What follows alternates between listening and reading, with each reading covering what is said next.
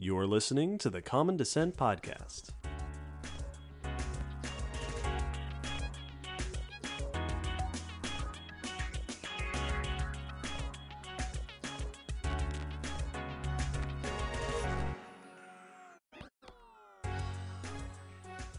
Hello, David. Hello, Will. And hello, listeners. Welcome to episode 174 of the Common Descent Podcast. This episode, we are talking about the Mesozoic Marine Revolution. I've heard of that. Yeah, I know we've mentioned it before. I can't remember which episode it was that it came up notably one time. It's come up in the news. Mm-hmm. I think it might have come up in the Reefs episode. That's what it was. That might have been the one. That's what it was.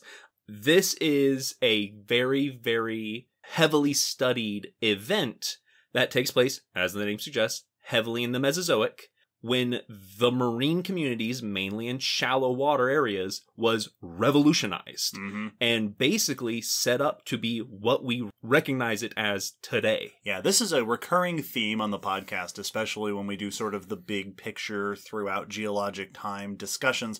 Like the last episode, herbivory had some of this in it.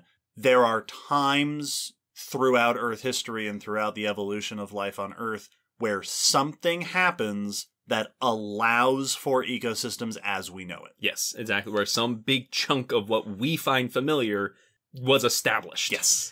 This is one of the biggest ones for marine community, at least shallow water marine communities. This is when the ecosystems that we think of as being that coastal and, tidal area habitats really took shape. So if you were worried that our summer ocean trend had ended, it didn't. I'm not ready to get out of the water. We're back in the sea. Yeah. Yar. This is a extremely complex topic. We will be doing a brief overview of the general trends that have been noticed that brought attention to this event having happened. What are some of the main things that we saw change and show up during this time?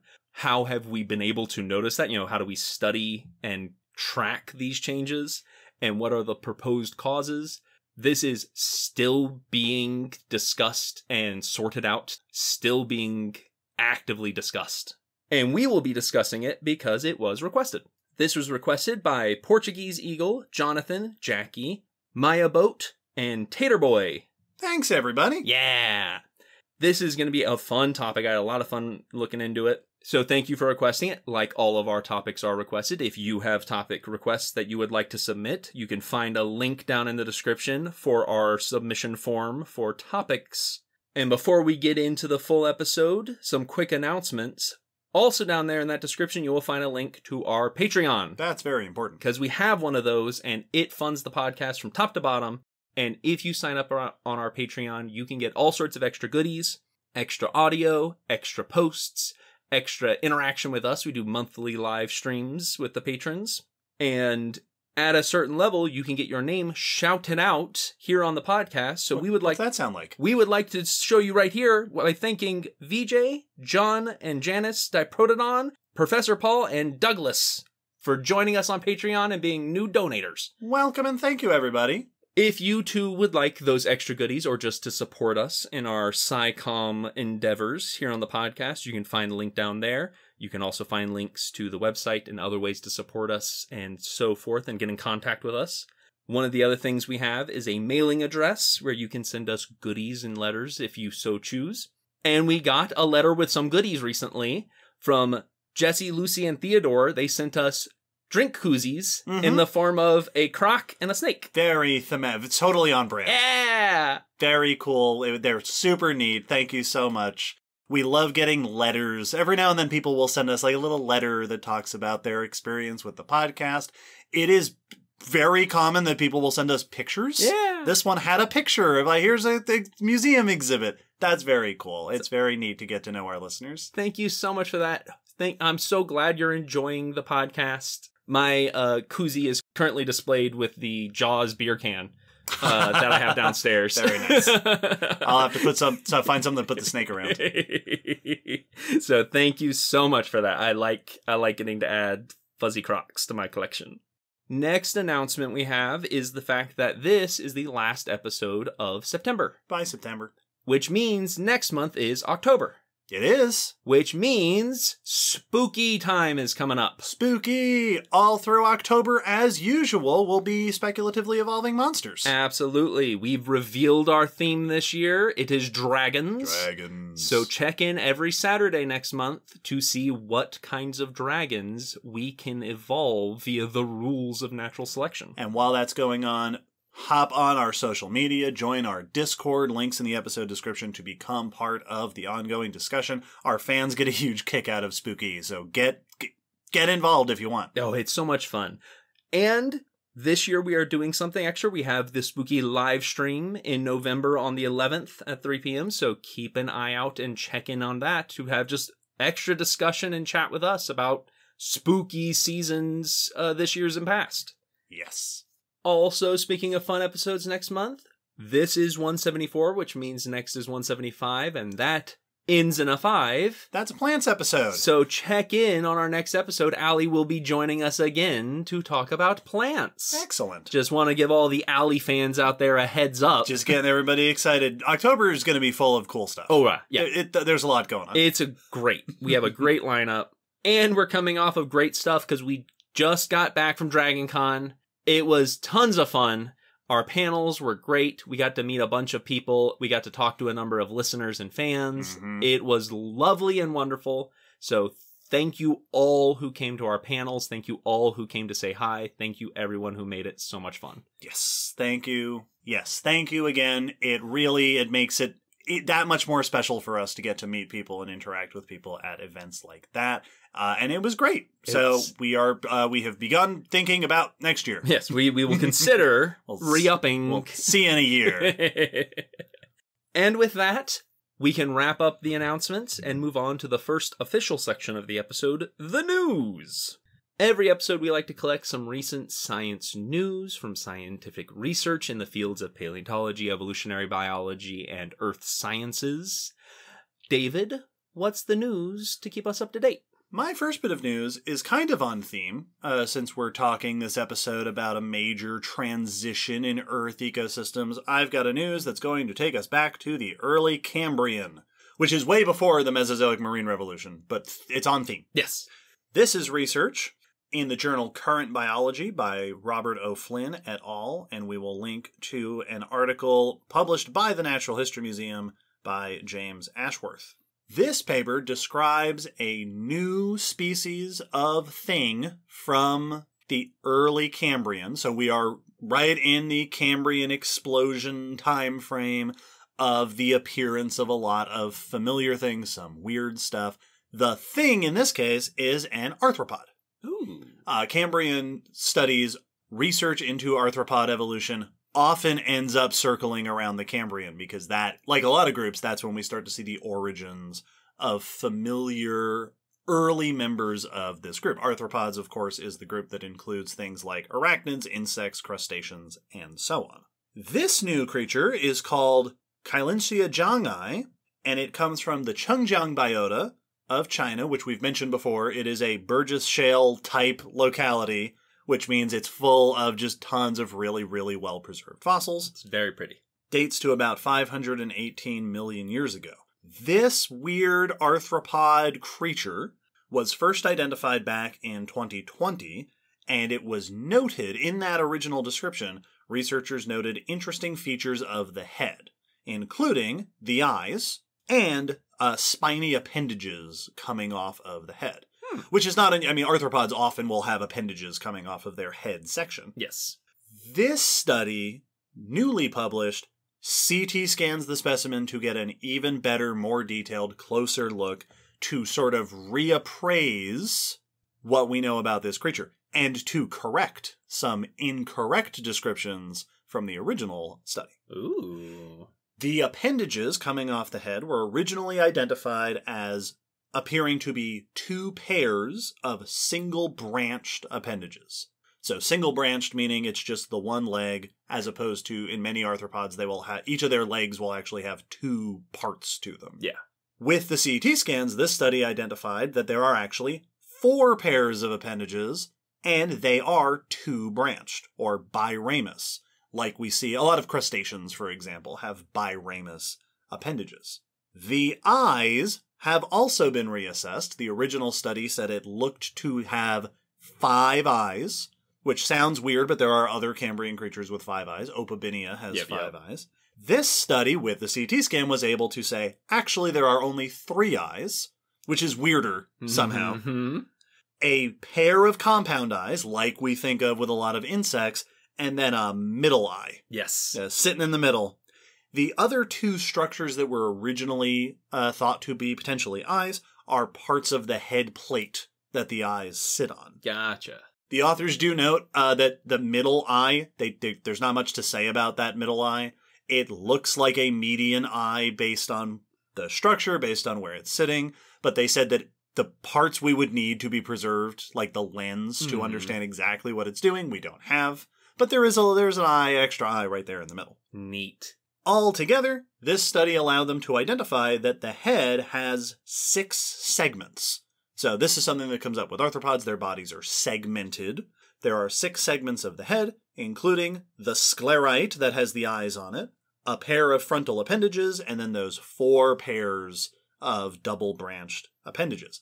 What's cool about 6 segments is that is what is seen across a lot of modern arthropods. You see that in insects, you see that in crustaceans. So this is an early sign of a very familiar arthropod form back in the Cambrian period. They did a phylogenetic analysis comparing with a bunch of other arthropods, which indicates, with the help of this specimen, that 6-segmented head is an ancestral feature. Yes. That is something that showed up very early on, and groups like insects and crustaceans have held on to it. And the fact that Kailinsia has it is a good indicator that it is a close relative of those early true arthropods. Potentially closer than anything else that we have. Ooh. Often when we're trying to understand the early evolution of arthropods, we want to find early true arthropods, but also their cousins. Yes. And so researchers will sometimes look at things like anomalocarids, which are thought to be close to that origin. This creature appears to be even closer. Yes. And therefore an even better indicator of what those early stages in arthropod evolution were like. Very cool. It is always fascinating to get to learn about the origin of arthropod features, because they are so alien to us. Mm-hmm. Like, just anatomically speaking, they are so different from us bony animals that you get to have questions of, like, how many parts their heads are. Yeah. Well, and the Cambrian fossils are always neat because it ends up being stuff like, this is indicating the steps in the early evolution of arthropods. Yes. That group that has gone on to become just an absolutely ubiquitous group around the world. We're seeing the pieces coming together to make an arthropod. Exactly. Which is very cool. Very neat. Way to go, Cambrian. Yeah, no, good job. You done good work. My next news also has information, or is looking at information about the early history and potential origins of a group. This time, our group. Looking at hominins and hominins, depending on exactly where the placement of certain fossils ends up. Mm-hmm. This is about a new fossil, or a new analyzed fossil, that, as the news articles have been saying, could potentially suggest a Eurasian origin for hominins. This is research by Ayla Savim Errol et al. In Communications Biology, and the article we'll be linking to in our blog is by Charles Choi in Live Science. So, we've talked about, human and hominin evolution here on the podcast before. This is looking at a group of fossilites from the Mediterranean, and there has been debate about them and exactly where they fit into ape and hominin evolution in all. Current research has placed them in various categories, either as hominins, which is the African hominids or African apes that includes us and chimps and gorillas, that group. The hominins, which is us and our fossil relatives. Right, just the human lineage. Or stem hominids, which, as they put it, no more closely related to us than to orangutans. Right, So, sort of on the periphery of great apes. Yes. So it's been debated where this group, this kind of radiation of Mediterranean apes really should go. This new species and genus, this new genus and species, has gained a lot of attention because of some unique features. This has been named Anadoluvius turcae. It dates back to about 8.7 million years old, a site in Anatolia in Turkey, which is where the parts of its name come from. Mm-hmm. It is a well-preserved partial skull, including some of the facial structure and brain case. This was discovered back in 2015 and has now been described and published. They estimate that it probably weighed like 110, 130 pounds, so 50, 60 kilograms, about the size of a large male chimpanzee, to give you an idea. Noted some basic things. Seemed to have powerful jaws, large, thickly enameled teeth, so powerful teeth, likely eating tougher foods, maybe even roots and stuff like. Mm-hmm. Makes me think of a gorilla. Yes. With those powerful jaws. They're chewing on some tougher thing. They're crushing stuff.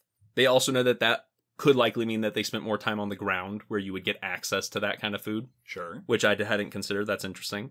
And based on fossils found around it, like giraffes and zebras and rhinos and stuff like that, it probably lived in a dry forest, more similar to the kinds of places that the earliest humans are found in Africa, rather than the actual jungled places that a lot of the great apes are found today. Right. So kind of that environment.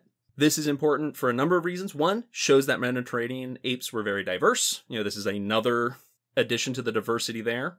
And it, when analyzed with them, seems to form a radiation, among those apes that seems to group with early hominins. So the African apes.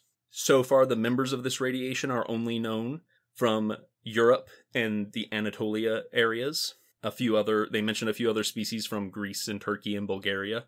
And if this placement is accurate, that they are an early radiation of hominins, this could suggest that the hominin lineage originated in Eurasia during the late Miocene, or at least some portion of it. Under this hypothesis, it would mean that hominins originated in Europe or the Eastern Mediterranean, and then later migrated to Africa between 7 to 9 million years ago, which is very different than the conventional view that apes and our ancestors evolved in Africa. Now, they also point out that it could be that this is a lineage that dispersed to Eurasia from Africa. This could be a group that left early. Yes, that we just don't have that evidence of that, in between Africa and Eurasia, that where they dispersed. And the fact that the current, body of knowledge of fossils of great apes and humans doesn't support the origination in Europe. This is kind of the one thing that seems like it could suggest that.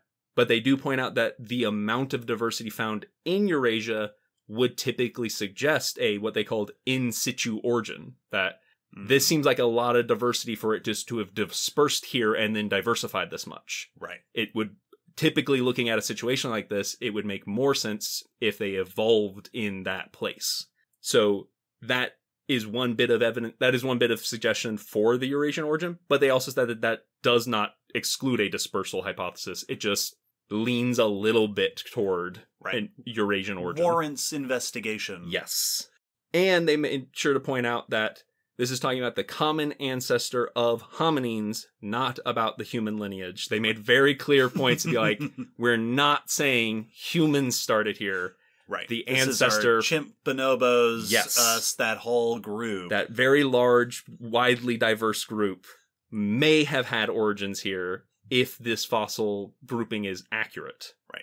And either way, it's interesting because it either means that this was very different and that this lineage had origins in a slightly different place than we would expect, or that there was this early branch and then diversification to another area so that we have more of this geographic diversity early on in that lineage. Yes. And the news article made sure to point out that there are researchers who do not group this radiation with hominins, but more closer to, between or around the amount we're related to orangutans. Right. So that, which may be more consistent with other evidence. If that's the case, then that gets rid of all of this, whoa. Right. This isn't quite as surprising if that's where this group falls out. Precisely. I saw one other part that mentioned that fossil hominins like this specimen aren't found in Africa.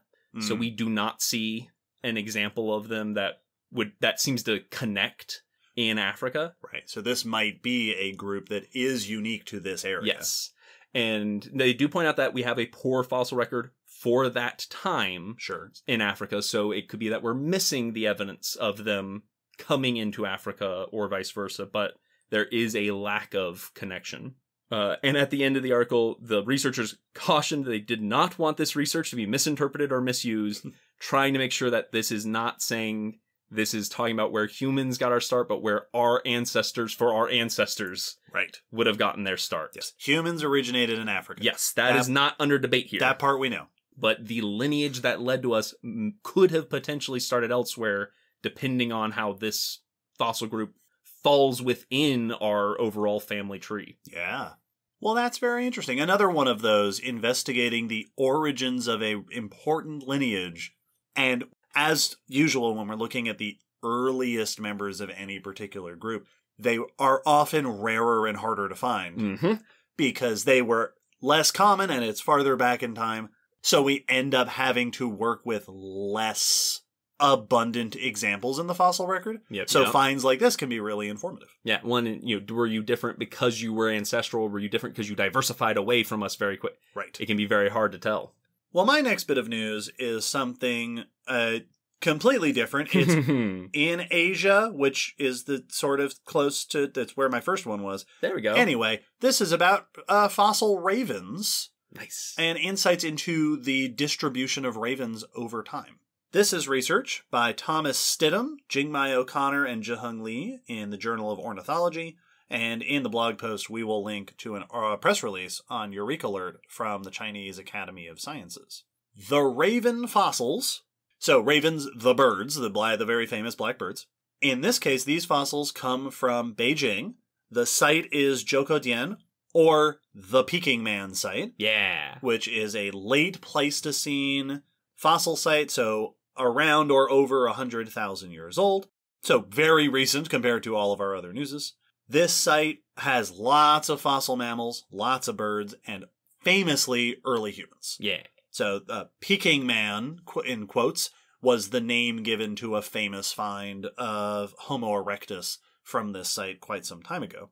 So this site gets investigated quite a bit to understand the ecosystems that our ancestors and relatives lived alongside. This research examines some raven fossils from the Peking Man site, specifically two bones, a humerus, so upper arm bone, and tibiotarsus, so the shin bone, of a raven. These bones were actually identified a while ago and assigned to a new unique species, Corvus functionis.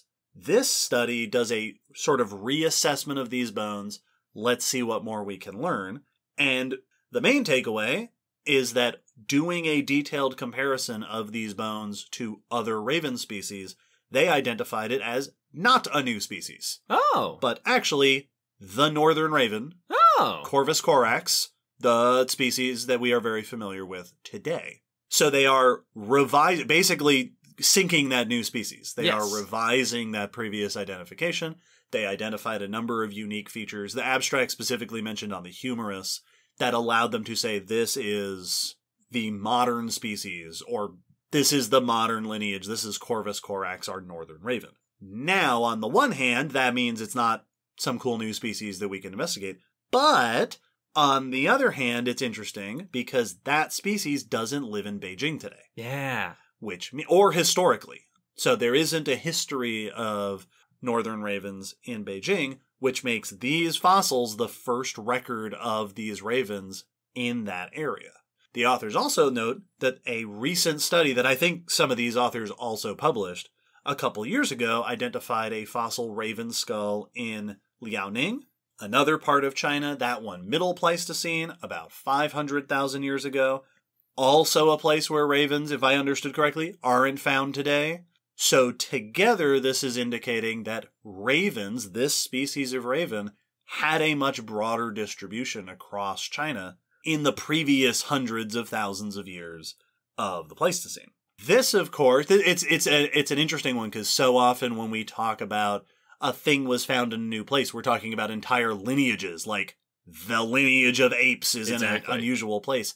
This is one species, but being able to track the distribution over time of one species is really important for us to understand what causes species to change their distribution over time, how they react to environmental changes, and in this particularly things like birds that we often study to understand how they respond to changes in their environments. Well, especially when we have the species still alive. Yes. And so we can actually track from there all the way to right now, like this very instant, and that's cool. Now, when we're talking about changing distributions, especially across the Pleistocene, one of the things that immediately comes to mind is changing climate conditions. Mm-hmm. And what's interesting in this case is that the Beijing site with these raven fossils was a warmer time period, but the Liaoning site was a cooler and drier time period. Oh, compared to today? Compared to today. And ravens, as they noted, are not migratory. Yep. So this suggests that these birds were living in these places at these distinctly different climatic intervals, which could be a sign that they're actually quite resilient to changing climates, which is not really surprising. Ravens are pretty intense. Tough birds. Which, of course, very important for us to understand if we're trying to determine how birds are going to react to climate change. But also then raises the question of if climate's not the reason that ravens aren't in those places today, then why aren't they? Why has their distribution changed? Mm-hmm. And the answer that the authors propose is that ravens are big deal scavengers. And at the end of the Pleistocene, we lose a lot of our big herbivores in that region, elephants, rhinos, and such. And when the big herbivores disappear, we also lose things like hyenas and bears, which would have been predating those animals, but also scavenging them. Mm-hmm. So ravens might have vanished from those regions, not because directly the climate forced them out, but because changes to their ecosystems. They lost a food source when the big animals vanished from those regions. That's very interesting. Yeah. Another angle that they mentioned in both the paper and the press release is that, and they didn't, as far as I could see, go into any real detail in this, but just the interesting thought that ravens historically are a major part of human culture. Mm. So the idea of finding ravens going back over 100,000 years at a site that is also famous for early human fossils is a neat indication that our own ancestors have been living alongside and potentially interacting with these birds for quite a long time. Yeah. How long? Yeah. How long have you been important? Were our ancestors scavenging alongside ravens? Yes. Were we noting how clever and tricky you were? Were we following them to find, like, that's a cool, again, I don't know that there are any conclusions drawn from this pair of fossils, but it's an interesting thing to know that part of that ecosystem was ravens and our own ancestors and cousins.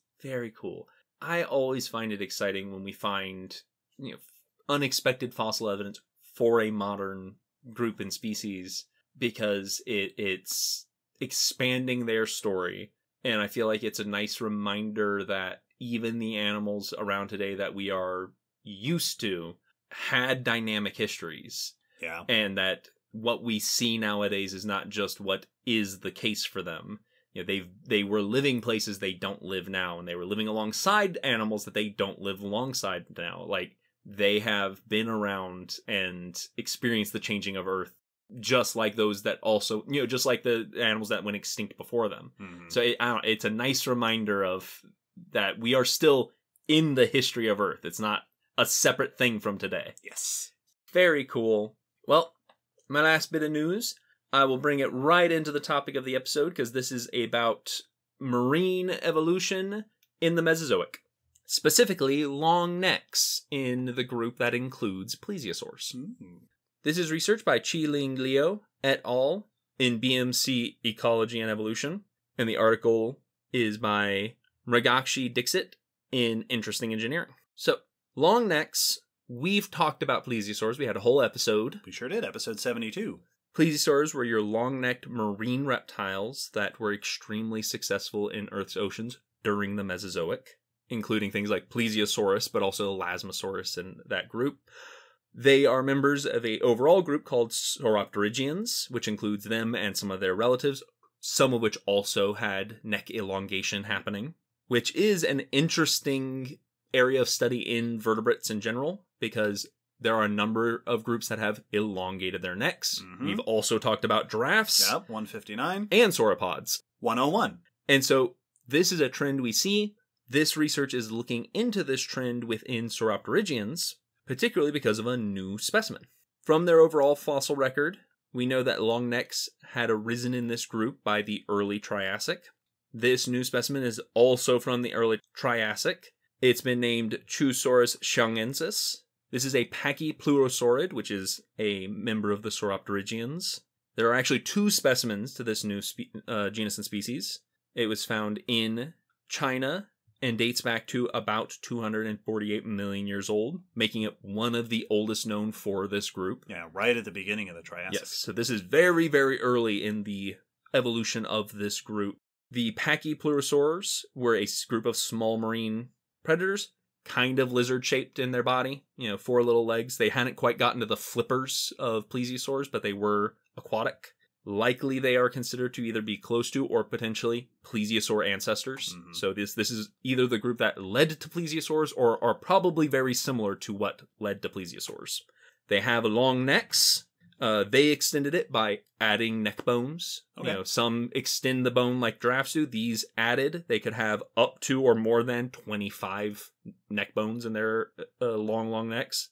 That could be the majority of their body length, especially in later groups. Chusaurus shows many of the key features for this group, especially for the middle Triassic members, but has a relatively short neck compared to other members. Its neck is only 0.48 of its body length, while others in the middle Triassic were up to 0.8 or more, and only had 17 vertebrae compared to its later cousins. So it has a still long neck. Right, 50% of its body length is still neck, yes, but it's not 80% of the body length. Yes. Like in some of those others. So it is notably shorter compared to other members of its group, which is letting them look at the pace of neck evolution and elongation in this group. They also note that the neck suggests it probably was well suited for catching fast-moving prey. To look at the evolutionary rates, they did a comparative analysis with other members to show neck elongation occurred rapidly in all the Triassic Eosauropterygians, so the groups leading up to that lineage, seemingly over the span of about 5 million years. So very, very quickly. And then after that, the rate of elongation began to decelerate. So slow down. One of the potential answers for why this happened so dramatically early in the Triassic is that it was after the end Permian mass extinction, where now a lot of the previous rulers of the sea had died. There's a lot of ecological space to explore. Exactly. So you got potentially a radiation of neck shapes. Yes. And so it allowed for, open niches to be filled by new members. And evidently the way they evolved to fill in some of those niches was to get long necks very quickly. Yeah. Noting that this group seems to have appeared about 4 million years after the extinction, and in that first 5 million, getting very long necks. Mm-hmm. So it seems like it was a very quick response, and this new fossil has helped kind of calibrate the speed at which it was happening. Yeah. Like a lot of other trends we've talked about on the podcast, long necks are a thing that in vertebrates has evolved many times. Mm-hmm. Like you mentioned, we've talked about them. And the question of how and why and at what pace did those long necks evolve is an interesting question, but it's also different for every one of those lineages. Yes, because they're all using them very differently. They all have different ancestry. They all live in different parts of their ecosystem. So the answer to how did the giraffes get their long necks is different from the answer to how did plesiosaurs and their cousins get their long necks. Yeah, it's weird. That's very cool. And with that, we can wrap up the news and move nicely into our main topic of the Mesozoic Marine Revolution. I assume that everyone was getting long necks. Yes, edges, the long necks all over the place. That's why we have so many long-necked marine creatures today. This is very well connected to some of the things talked about in this news, in that this was a time of major turnover and major adjustment, potentially linked to great disturbances in the ocean, like the Permian. So we'll talk about what exactly that revolution looked like after the break.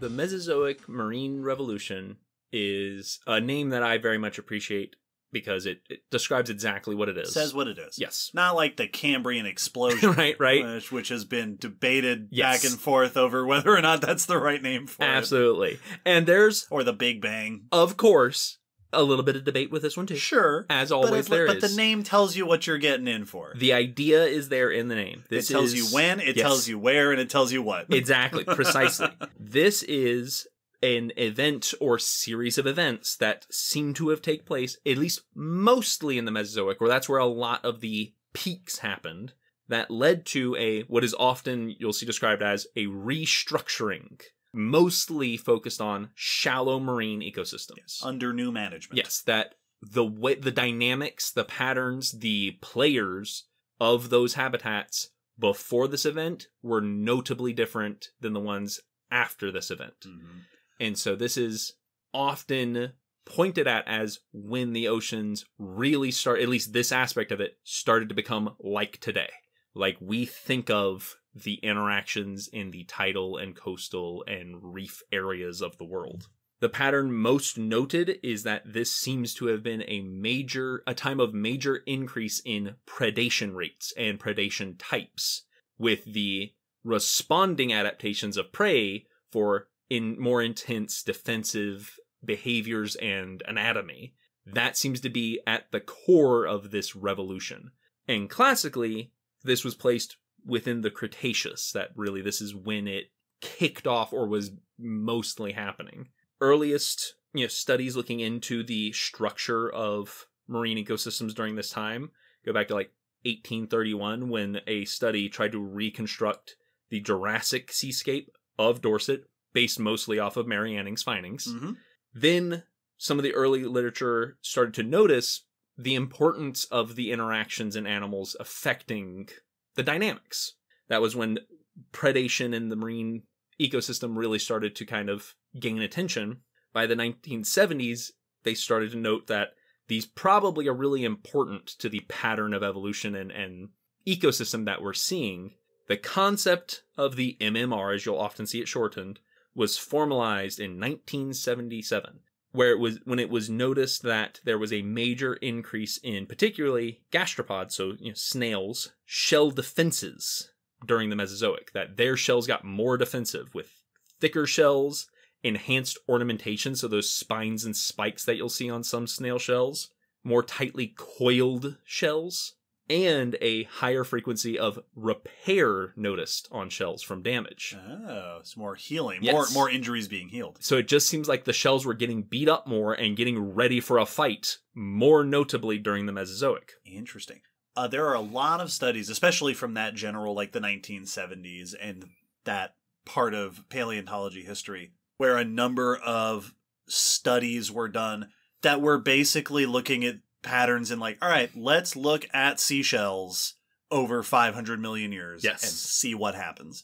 Because seashells are going to show trends in major shifts in marine ecosystems throughout time. So it doesn't at all surprise me that that was some of the first clues that people went, the shells are doing something weird. We are going to be talking about shells so much this episode. The whole shells episode. Put in your request now. Yes. For an episode about shells. There are so many things, because shells fossilize well, they are common, tons of different organisms with different kinds of shells fossilize, so they let us do those massive views. What they also noticed was that this seemed to coincide with radiations in durophagous predators, things eating hard-shelled animals. Makes a lot of sense. So we see more defensive shells showing up, and things that would have been good at eating those shells, mostly fish and crustaceans, as well as increased drilling predation, things drilling through the shells. And this got that idea of, it really seems like something big happened here, that this is when we see a big turnover of groups and lifestyles. And it seems that this interaction of predation and defense is really core to it. This is when the idea of the Mesozoic Marine Revolution really set in. Other studies also noticed that it coincided with things like increased substrate disturbance, what's known as bioturbation. This is both from burrowers, literally just digging down into the sediment. Right, stuff messing with the sediment on the bottom of these shallow floors, so you get burrows and churned up dirt and stuff. Yep. And grazers. Yep. Increased grazing is noticed during this time. What's sometimes called bioeroders, things scraping at rocks to get food or, for other reasons. Yeah. Speaking of snails, very famous for doing that today. Which both of those can also be connected to predation, either to hide from predators or things eating other things. It might be eating algae, but could also be eating, bacteria or other small organisms. And they noticed that a lot of groups seem to shift into deeper habitats, away from shallows or into the deep. Mainly your stationary groups that aren't going to be able to run and hide as well seem to have been fleeing to the depths, so to speak. This includes bivalves and echinoids, or urchins, as well as brachiopods and famously the stalked crinoids. Yeah, I was just thinking, is this one crinoids? Because we talked so much about how in the Paleozoic especially, crinoids, your sea lilies, are everywhere in the fossil record, and people are sometimes taken by surprise to learn that they're still around today. Yes. Because they're so uncommon in the type of marine habitats that we typically think of. So all of this seems to go together, that predation increased, intensified is how I saw it described many a time. And prey responded by either beefing up defenses or hiding. Mm-hmm. And this really became one of the core concepts and ideas around the MMR. This led to the development of the escalation hypothesis. This was put forth by Gerard Vermeij, who's a paleoecologist and evolutionary biologist, and this is the idea of enemy-directed evolution. This is the actual title for an arms race. Right. We've used the term, and if you've studied biology at all, there's a very good chance you've come across this term, evolutionary arms race. This is a version of that. The concept of escalation is that either predator-prey or competition being the main driving force for diversification and new adaptations, forcing quote-unquote combatants in an ecosystem to compete with one another to either try to survive each other or to outdo each other, and you get that escalation of features constantly increasing. Yes, one group evolves to be better at predation, other groups are going to end up evolving to be better at defense. It's that scene from the end of Batman Begins. Yes, exactly. Yes. I also saw this described as a top-down version of evolution, that you're getting pressure from predators on top, and it's driving evolution in the prey below, which then causes evolution in the predators up top. Right. The big thing that the MMR led to is the dominance of what is called the modern evolutionary fauna. After the MMR, we have oceans and the groups that we recognize today. And this is another place where it's very important to note, and I already get the impression this is going to become clear as we go through the episode. When we do these big, large-scale studies of ecosystems in the ocean, we are almost exclusively talking about invertebrates. Oh, yeah. It's bivalves, it's snails, it's stuff like that. That tends to be the structure we're looking at. Yes. And that is definitely, because those are the ones also doing most of the work in the shallows of the ocean. Yes. Period. They're also making up the vast majority of the fossil record. Yes. So these are big-time players in both the ecosystem and our knowledge of it. Yes. During this event and after it, we see many modern groups diversify. Many of the most important modern predatory groups have late Mesozoic origins lining up with this revolution. The modern diversity of both our modern cephalopod groups emerge, and a major radiation of most ray-fin fish groups is during this time. So a lot of our key ocean players today show up or become as diverse as they are now during this time. Mm-hmm. Now, many of these lineages go back before this, so not to get the idea that they started here. Many of them go back before the Mesozoic into the Paleozoic. But the full displacement of that Paleozoic group of players, of faunas, starts to switch over and is ended with the end Permian, the Great Dying, when just huge chunks of Earth's diversity and life was killed off and kind of reset the board, beginning the Mesozoic and leading into this marine revolution, allowing for the modern faunas to step in and really take over. This is when we see a lot of the groups that aren't represented in, especially like Cambrian groups that, a lot of lineages got their start here. This is when we see the ones that weren't represented there show up and start to take a stand. This shift can be kind of summed up that in the Paleozoic, a lot of the main players in these groups were sedentary, so, sitting on the seafloor, and suspension feeders, so pulling stuff out of the water. Once again, crinoids Yep. being a quintessential example. That is, there was more of a garden habitat than we have now. The modern shift led to what will often be called a more high metabolism, more energetic fauna. Yeah, there's a lot more moving happening. Yes. Even the ones that are still, set in tend to be more active organisms still. We still have suspension feeders, but now there's also deposit feeders and active predators being a more common role in the ecosystem.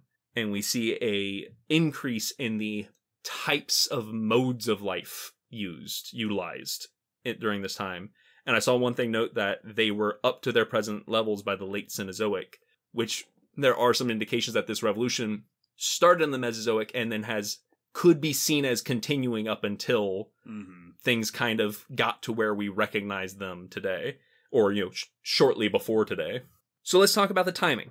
The timing traditionally was kind of simplified as later part of the Mesozoic, typically kicking off in the early Cretaceous. And that was why it was the Mesozoic Marine Revolution. It was kind of a Cretaceous thing. Now with more up-to-date knowledge and wider surveying, we can see that there's more pulses than that, and it is not a singular event. I saw one thing called it the classic one was a rising crescendo. That was the classic idea. Oh, okay.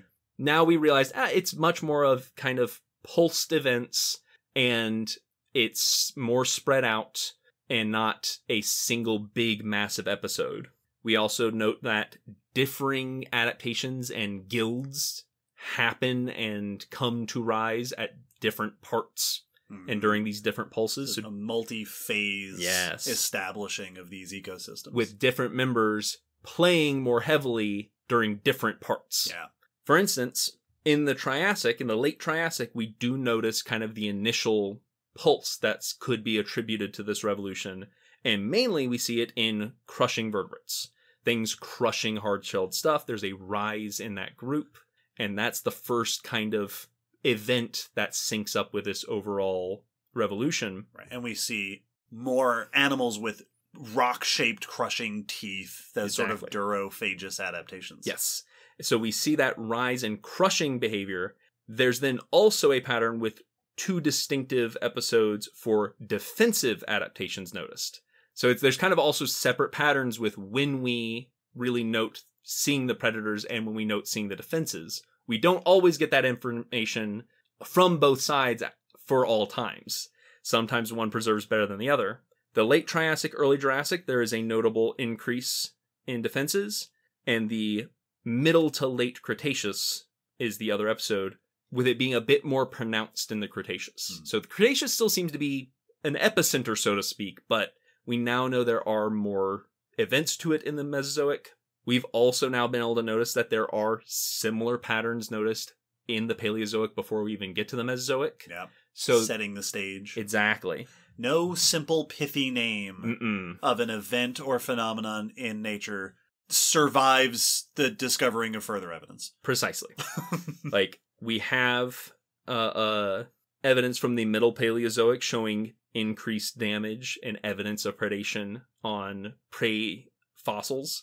And the Cambrian explosion is often another event in Earth's history pointed at being driven by predation and prey response, escalation, and there are evidences of shelly attacks, predators specializing in hard-shelled organisms, and we see an increase in shelly fossils during that time thought to be a defensive response to the rise in predation. Yes. One of the things thought to potentially drive the Cambrian explosion. Yes, the Cambrian explosion is being itself absolutely a marine revolution. Yes. It's not a Mesozoic marine revolution by definition, but it is a very similar period of time. And so very often these earlier events have been connected to this Mesozoic revolution.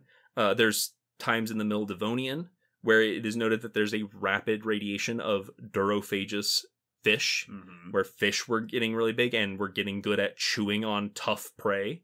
We also see holes drilled in echinoderms and brachiopods during that time.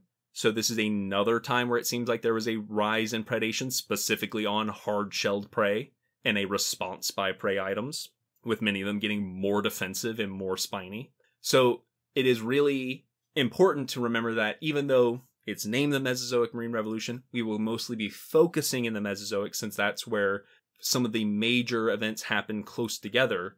This pattern does not end and begin in the Mesozoic. It stretches out way before it and continued after it. Right. The Mesozoic Marine Revolution itself is sort of part of a long tradition. Yes. Of this sort of shift in marine ecosystems. Precisely. And it was just a particularly beefy one. It was just a really notable one and very clear to researchers to notice the pattern here. So as far as that pattern in the Mesozoic goes, we start with the end Permian. Mass extinction wipes out a lot of your Paleozoic players. At episode 45? Notably, the players during that time would have been majorly brachiopods, crinoids, trilobites, and graptolites, which are like colonial filter feeders. And then after that, the more modern players come in: bivalves, gastropods, echinoids, urchins, and your more modern fish. This has often been posited as the kickoff event for the Mesozoic Marine Revolution. Right. Even if we did have these shifts throughout the Paleozoic, these sort of predecessors, the biggest mass extinction known in Earth history is gonna be a good catalyst for making change. And so, like, the Mesozoic Marine Revolution is still a notable period of this trend. Yes. And it seems to have been kicked off when all the old members were killed. Yes. The Triassic does show some, major events. The late Triassic has been noted with some of those increases. There's also some rapid increases in ecological disparity of marine animals filling different ecological roles. But generally, the Triassic is seen kind of as a more sluggish period, along with the Jurassic. The Jurassic is a bit less talked about. It's not clear whether this is a legitimate gap or whether this is a lack of evidence, but the bulk of the Triassic and most of the Jurassic seem to not really have as much going on with these trends, at least. Though I did see one thing noting that we do see high levels of ecological disparity, again at the end of the Jurassic and going into the Cretaceous. And then the Cretaceous is when things really seem to solidly kick off, especially by the mid and into the late Cretaceous. We see the height of diversification for many of the groups, and then much of this continued into the Cenozoic, with still some later events, but I didn't see any noted as heavily. But it didn't just end with the Cretaceous and now we had oceans. We did still have some of these patterns continuing to lead us to what we have today. And all throughout this, one of the major trends is that it seems there was a increase in what's called energy budgets, that the energy being utilized and evidently available to life was increasing throughout this event, leading to more active, more diverse, more variable, more specialized ways of life and defense for both predator and prey. As far as who was concocting this revolution, who was participating in it, it is mainly focused on predator and prey. Of course, there are other dynamics, parasitism and, even mutualistic patterns, but the heaviest focus is on predator-prey relationships. For predators, there are two main things that get focused on. For the durophagous predators, the tough food-eating predators, crushing predators and drilling predators. Crushing is straightforward, like you mentioned. tough teeth, strong claws. I'm gonna break you open and get to the meat inside. Right, there are a lot of fish that do this with beaks or with teeth. Mm-hmm. Crabs famously have good crushing appendages, things like that. Stingrays are one of the ones I always think of first, with having those flat anvil teeth for just smashing shells. There are usually two main ways you study this in the fossil record. Either by seeing a crushing structure on a predator, the things we just mentioned, or crushing damage on a prey item. By seeing crushed things. Yes. Some of these can be hard to identify, but there are some that are very indicative. Evidently, crabs will chip away at the aperture, which is the opening to snail shells, in a very particular way that can be identified because they're still doing it today. Yeah. So we can say, yep, that is a crab did that for sure. That's cool. Yep. And we see patterns in this crushing behavior. Mentioned earlier that the late Triassic is one of the notable times that it is noticed. There are also times after the Mesozoic that we notice that evidence that it was still rapidly diversifying even past the Mesozoic into the Cenozoic, likely because of fish and crabs. Those are the two groups that seem to be doing it quite heavily. Drilling predation, though, is the star of the show. This is the one that you will see talked about most regularly and studied most often, even if nowadays I think it is probably one of the less often, I don't see it discussed, and I often find people surprised when you talk about the fact that there are predators who will drill through the shells, and that those predators usually often have their own shells. Yes. Drilling predation happens today all over the place, mostly by snails. Yes. Snails are the big players when it comes to drilling. There are multiple groups that do this. They have different mechanisms. There are two main groups that are kind of the big drilling snails, and they're still around today. The Naticidae, which are your moon snails, and the Muricidae, which are your murex or rock snails. These are big time predatory snail groups that mainly feed by drilling through the shell of their prey items, which are often other mollusks. This could be other snails. It can be bivalves. There's ones that feed on echinoderms, sea stars in their cut. There's a wide variety here, and not all of them are predatory, and not all of them predate in this way. There are some that just engulf with their foot and smother and digest their prey without any drilling.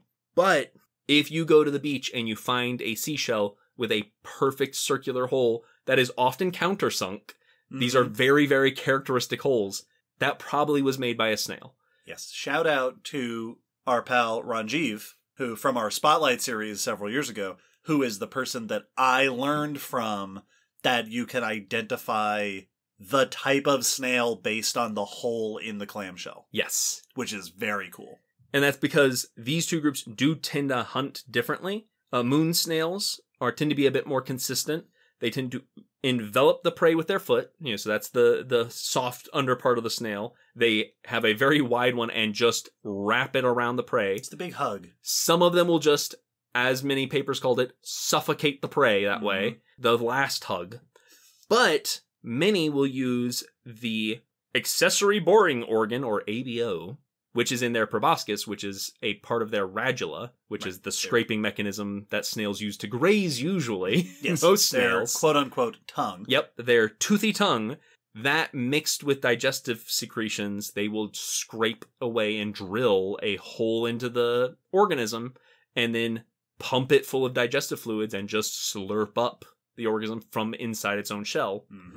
The murex snails will do very similar things, except they usually just crawl on top of whatever their prey is. They don't engulf it. And their boring organ is located in their foot. It's not their mouth part. Interesting. I couldn't find a description of exactly what the structure was, but one paper did denote that they bore differently. And so their holes are a little less distinct and perfect than the moon snails, but can still usually be identified as to this group. Yeah, so they kick a hole in the shell. Basically. There are other drilling gastropods. The Casiidae is one. The Illuminidae is another. So these are not the only players, but these are the big name groups, if you look up drilling snail, it's probably going to come back with one of these. Like, moon snail is the one that is like the big, like if you just Google predatory drilling snail, moon snail picture will probably come up first. Though they are not the only ones out drilling in the ocean, octopoids. Oh, yeah. Yeah, they can also drill holes. They are also durophagous feeders, like a mini squids and octopus. Has that beak. And they will crush into crabs and mussels and hard-shelled animals.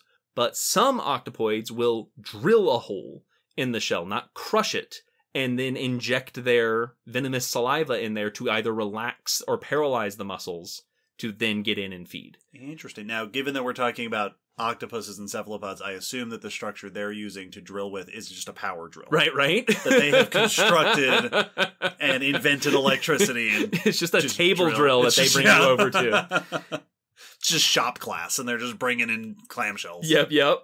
I did see one fun note when it comes to octopoids is that they are extremely soft-bodied animals. So often, this is a better record of their presence in the fossil record than them themselves. Yeah, octopus bite marks are, you're gonna find more of those than you're gonna find octopuses. So, another benefit. Well, the fossil record of cephalopods, as we discussed, episode 16, is very funny because you often have to look at other organisms. Yep. Like, have you ever eaten one of these? Could you please tell us about it? A substantial amount of our fossil record of squid and squid-like things comes from stuff like ichthyosaurs and sperm whales. The original collectors. Yes. We do notice some interesting patterns in the history of drill holes in the oceans. I saw noted 2 big phases of moderate to high frequency of drill holes noted in the fossil record. Once in the Cambrian to Carboniferous, and once in the late Cretaceous into more recent times, which seems to be separated by a period of low frequency from the Permian to early Cretaceous. So this is part of that note of, like, crushing predators were more notable in the earlier Mesozoic.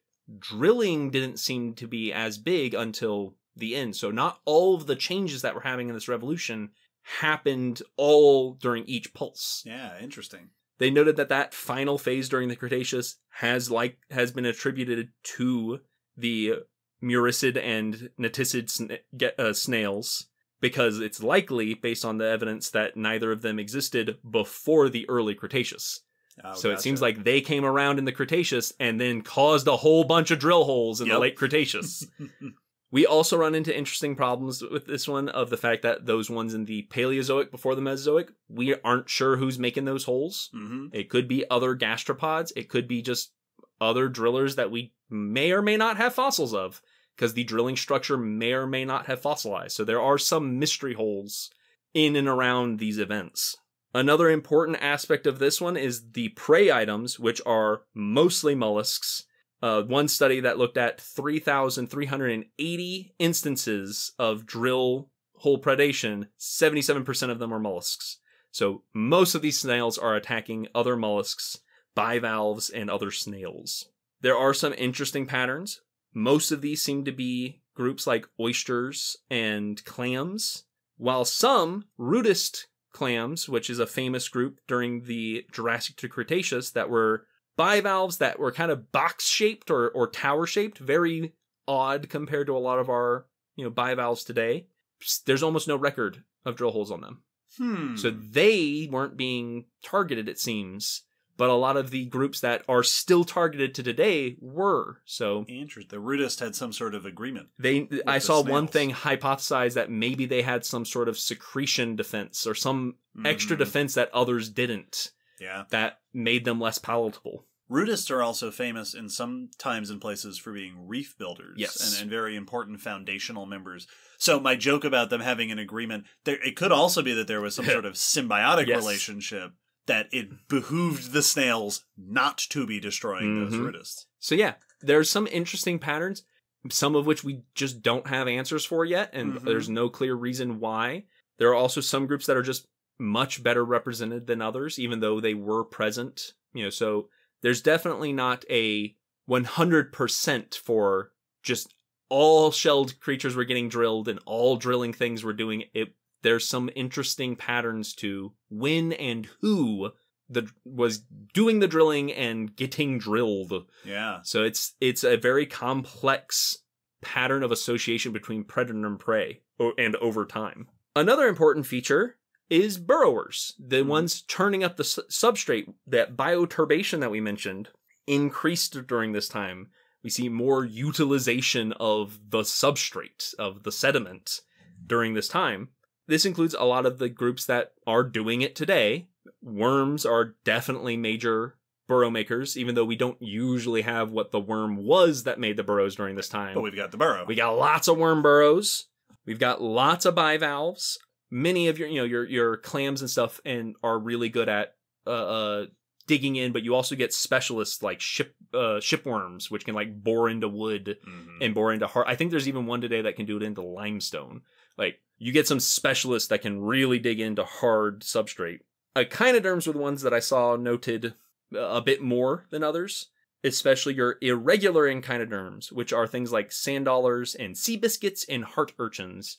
So echinodermata overall includes sea stars and urchins and their cousins. Right. Sea stars and urchins being the famous examples. Yep. And then I like that the others are the irregular ones. Yep. And then all the rest. Echinoids are your urchins, and irregular echinoids are basically your non-spherical urchins. Yes. They have a front end, kind of. Right. They've got a front and back, sort of, with the way they're shaped. Which is a weird thing for an echinoderm to have. Yes, extremely, which is why they're irregular. Aberrant. They are big-time burrowers. A lot of urchins are walking around the surface. Same with a lot of sea stars. These are very notable for digging down.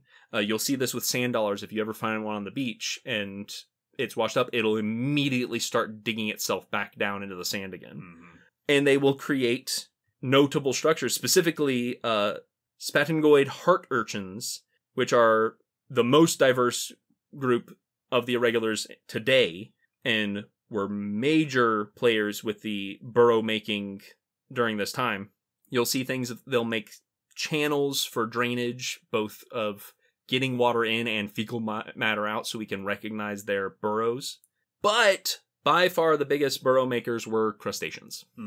These, specifically decapod crustaceans, which is your crab, lobster, shrimp group, these were big time. They're big time players today in making burrows, but they were majorly notable during the MMR. We see increases in the number of burrows that seem to match decapod burrows throughout the Mesozoic, and some of these patterns match up with a lot of the other patterns noticed with other evidence for the MMR. The Triassic was only slightly higher than burrows in the Paleozoic, and along with body fossils from that time indicate that their diversity, decapod diversity, was fairly low during that time. Saw a slight increase in the Jurassic, and then with them becoming the dominant players in the Cretaceous, both with a greater diversity of body fossils and of burrows, both in number and diversity of burrow type. So we also see it following similar patterns, but not all of the patterns. So once again, not all the things are happening at every part of the MMR. And then one of the final things notable here is the bioeroders, the things scraping and grazing off of rocks. These include a ton of different players. Sponges can leave marks on rocks. Your snails can be scraping things up. Bivalves can be burrowing down or making homes. Chitons, which are cousins of your gastropods, are also going around scraping up food. Urchins, worms. There's also a bunch of vertebrates that can be chomping on the surface of rocks to feed. Parrotfish are famous for crunching on coral to get to that food. And algae and fungi and foraminifers and cyanobacteria can cause microbioerosion. So we get all sorts of things etching and eating at and leaving marks on rocks increasing during this time. This could be due to where the organism was. Sponges leave boring holes, rounded chambers where they were kind of rooted. You get that also with crustaceans like barnacles that lock themselves down to a surface. But then grazing behavior from non-predatory snails that are scraping up algae with their radulas along with the slime trail they leave, can leave a very characteristic pattern on rock to show that snails were feeding there. You also can get a distinctive 5-scrape pattern from urchins grazing, because they have 5 teeth, the Aristotle's lantern, in their mouth that can leave a very notable scar on rocks. And so it wasn't just the shell smashers and shelled animals. We also see an increase in these feeding habits and living habits, leaving marks on the actual stone of the environment. And then the last general bit of like overall patterns I wanted to mention was environmental, like where it was happening, what environments it was noticed in, because there are some trends, but also a lot of big questions as to how much was it or wasn't it happening in different types of environments. Most assume, as is often the case, that it will likely be stronger in lower latitudes where we have warmer waters and typically more active oceans as far as we know. But this is really hard to confirm just because we do not have uniform evidence from the different latitudes around the world. Most of our studies tend to lean towards locations from Europe and North America, and so the paleotropics are relatively undersurveyed, and most of our evidence is from the intertidal zone, and yet still most of those are mid-latitudes, so it's not entirely sure if there really is a correlation with how close to the equator things were as to the intensity of the revolution. It was noted that there is a difference between the ocean basins, that gastropod defenses are better developed in the Pacific and Indian Oceans than they are in the Atlantic Oceans. So there seems to have been a at least different response in your snail shell defenses in parts of the world than others. There's also been debate as to how much difference there is between this trend happening in the shallows versus deep water. Many have held that a lot of groups moved into deeper water to avoid the increase in predation, to flee from it. This has been noted with things like some modern groups of brachiopods marking the evidence of predation on their shells today seems to lessen the deeper you go. So there does seem to be some support that they are avoiding damage by being deeper and deeper and avoiding those shallow water predators. This was classically the idea with crinoids, as we talked about earlier. Crinoids, or sea lilies, are extremely common around the world in many depths of the ocean before the Mesozoic, and then after the Marine and during the Marine Revolution become less and less common in the shallows till today they are no longer found shallower than fairly deep waters. Today they are really only known from deep waters. The only members known in shallow waters are the more mobile members that can swim and potentially avoid predators. So the less mobile members seem to have fled to deep waters. We do note damage on crinoids during this time of bite marks, most likely from fish, on the arms and stalks, as well as evidence of them sacrificing limbs to get away from predators. There are evidences of increase in these damage markings during the Mesozoic, at least in the shallow habitats where crinoids are found. So it does seem that they were getting hit harder by predators, along with increased rates of regenerating arms. And there's less evidence from the deep sea crinoids during that time of bite marks and such damage. But there are later records of shallow water crinoids after the Cretaceous. And previously, these were seen as potentially reinvasions, but others have suggested that this might mean that they didn't all migrate to the depth all at once. And that some of them stuck around. So maybe they didn't all respond the same way. Maybe it was different in different parts of the globe. Maybe it happened with different groups at different times. Or maybe that's not why they went to the depths. Maybe they weren't chased there. Maybe it's been a different pattern. There's something else that caused them to become relegated to the deep water. Yeah. This is noted by the fact that there are some populations that don't seem to show, in modern day studies, don't seem to show less predation in deep water communities. So it's not always a one-to-one. You may not be getting all the refuge we initially think you would be going down into the depth. And this is especially true for deep sea vents and seep communities, which we talked about in the deep sea episode. 128. These are chemically fueled habitats with either heated by molten rock deep down and coming up as chemically rich hot water, or seeps of differing chemicals coming up through the rock, creating these areas where bacteria can feed and process off of those chemicals, and then organisms can benefit from those bacterial communities. It has often been wondered, even if the deep is a place where you can flee from predators, most of the deep is a barren wasteland. Right. These aren't. Do these show the same pattern of the Mesozoic Marine Revolution? Mm-hmm. And it's hard to tell because these sites don't always preserve, and we don't have a clear way to always observe predation, even today. So it usually has to be secondhand, even with today's studies. But there are bits and pieces of evidence that there was an increase in the similar kind of predation rates, even at these sites. Certain brachiopods known from Devonian all the way up to Cretaceous seep deposits show repaired shell damage.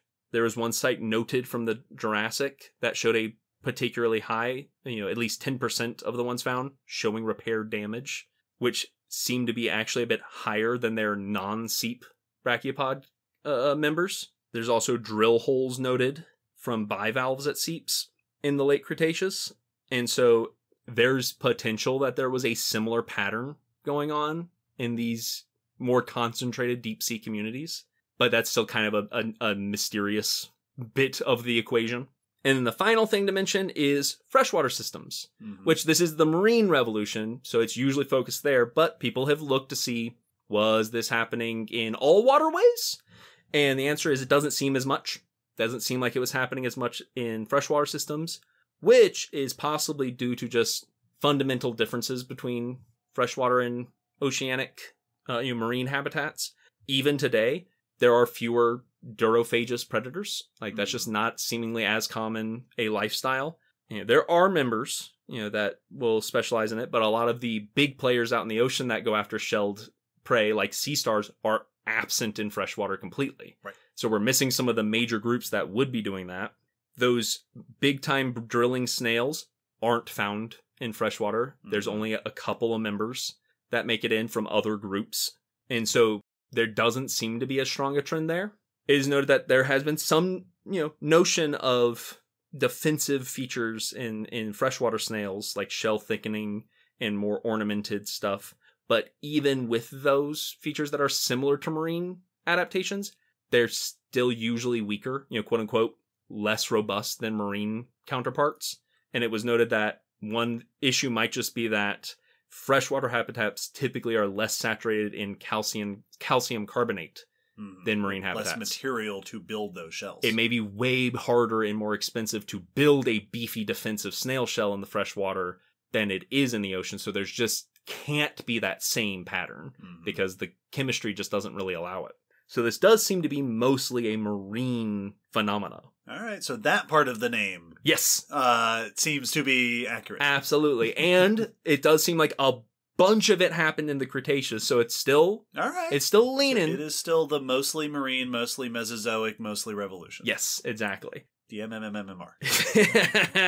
So now that we've gone over the general overview of the let's talk about how we study it and what are some of the challenges of studying it, because this is a big event dealing with mostly invertebrates. So it's not always easy to study those groups. After the break, we will look into what are some of the challenges in studying it and what are some of the things we think about why it happened.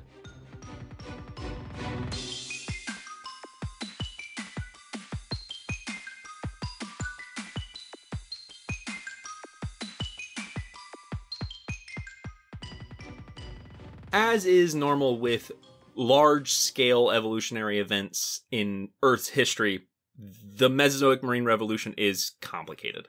It is not something that just happened overnight in one instance. It's a long, protracted, global, widespread, affecting multiple groups. It is extremely complicated and layered. So there's quite a bit of debate on the exact limits, debate on exactly how to define it. I saw one quote in a paper that said the term means different things to different researchers. So it is not a singular definition that can just be summed up easily. Right. This comes up a lot we've talked about events, extinctions and other events in Earth history a whole bunch on the podcast. And a thing that tends to happen is that events are identified and named based on early, relatively limited evidence. Exactly. Because that's where you start. You start big, obvious stuff. Yeah, you start with not knowing a bunch. So you have your general pattern of shallow marine invertebrates over time, and you point and you go, an extinction happened here, or a climate shift happened here, and it's noticeable and it gets a name, and you go, that's what it is. And then as the years go by, we zoom in and we get a whole lot more data and a whole lot more nuance, and we go, okay, that quote event is actually 3 different events that happened at 3 different times in a bunch of different places, and it actually lasted for this long. This happens over and over again where we go, that point's interesting, let's look closer. And then we look closer and it's way more complicated than it seemed when we had our preliminary data. Well, it feels like when you learn about things like wars as you get older and you realize actually the leading up to it is incredibly important to put everything into context, but we don't usually get that information the first time we learn about it. Right. And really, all of that is stemming off of the last war. Yes. So these two really should be connected. So the Mesozoic Marine Revolution, it was set up in part by the Cambrian explosion. Yes. And everything's connected and we have to sort of draw the lines. And so you have all of that nuance and complexity just whenever you're dealing with events on Earth because nothing fits within a bubble. There are some challenges to studying this event as well, just because of the kind of data we need to find to study the things that are unique about it, particularly the predator-prey relationship aspects. Not all parts of predation and the prey they're hunting are equally preserved in the fossil record. We don't always know who's hunting who. Even if we can tell this was a predator, we might not know what its prey was. Even if we can tell this was a prey item with defenses, we don't know who was hunting it, and we may not always have both sides of that equation. Right. We were talking about cephalopods before, and especially the squishy ones like octopuses don't fossilize very well. Exactly. So there's definitely biases in different aspects of the different trends throughout the Marine Revolution. You know, different kind of predation, the different kinds of grazers or burrowers. Not all of them are preserving at the same rate, so there's definitely tricky aspect to try to figure out and find the patterns during this event. How do we get enough data to actually find where those patterns are peaking and lulling and when they're happening, etc., etc. One note that I thought was incredibly important is some major groups of durophagous predators do it in a way that won't leave evidence. Sea stars pull open the shell. Oh, yeah. They don't crack it. They're not drilling. They're not crushing. So they just leave an empty shell, which means this incredibly important group of shellfish eaters. Oh, yeah. Still today, sea stars are a major group of predators. Like that's there's a reason that like clam and mussel fisheries are terrified of them because they will just destroy entire crops. Their predation behaviors and habits are effectively just not reportable. So there's definitely aspects of, were their habits shifting during this time? We may not be able to really measure that. So there's bits of data that might be missing, which is why so many of the studies are kind of forced to focus on crushing and drilling, because that leaves direct evidence on the prey item. You now have broken prey or drilled shells, so you have some result that you can actually measure. But even these can be difficult. Not all of the drill holes are equally distinct. You know, some, like the moon snail, leaves really, really characteristic holes. Some of the murex snails, though, can leave ones similar to that. And their holes can be confused with octopoid. So a lot of the octopoid holes are kind of ragged, it described them as. They're not nearly as clean. So they can sometimes be confused with others. So figuring out who's doing the drilling can sometimes be tricky. There's definitely ones that are distinct, but it's not always clear, and not all species are as uniform as their, close relative. Crushing predation is also tricky because you're dealing with broken shells, but shells can get broken other ways. Teeth are not the only thing that can crush stuff. Exactly. Teeth and beaks and things. There can also be rocks. Yes. And just sediment building up on top of a shell. Precisely. And they said that is the biggest challenge was this broken in life or after you were buried and moved around and the sediment tumbled you. Right. We talked about this problem in episode 84 with our friend Laura about paleopathology, and we were mostly talking about bones in vertebrates. The difficulty of telling, was this bone broken before this animal died, as this animal died, or after this animal died? And we run into a very similar issue with shells of invertebrates. That's why looking for repair is so important. Yes, so just like in bones, you see signs of healing. That's really important. That means this definitely broke while you were alive, and you were alive for a little bit longer afterward. At least for a bit. Yep. Enough for the cells to respond. We will see repair in shell. We talked about crinoids showing repair. So that's one instance. I saw one report of a attempt to try to discern differences in breakage and, sediment tumbling by putting some shells in a tumbler.